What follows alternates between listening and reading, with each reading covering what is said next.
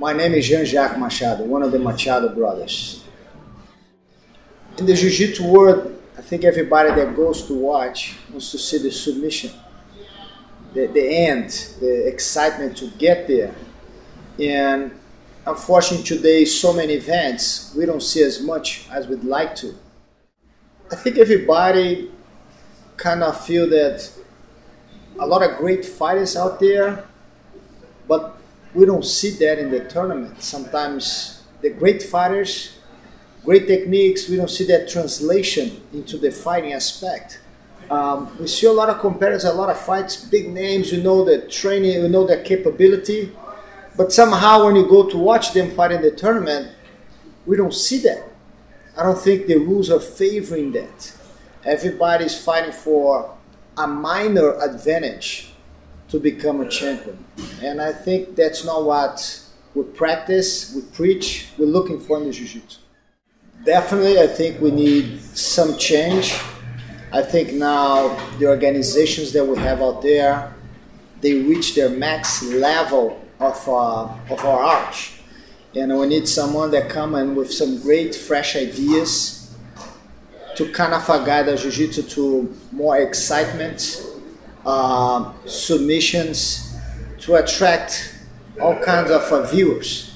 Because sometimes we go today and watch some fights, and again, they're not excited to see. We know they have great fighters out there, but we don't see that happening, and we don't see that changing happening on some organizations. Looking for fresh ideas, and we're getting there. I believe today actually they have too many rules, too many little steps that doesn't let the fight kind of move. Every little thing you do, you get a minor advantage here, a minor advantage there, and the fight does not develop. And I think definitely we have to make some change on the rules to make the fight be a fight.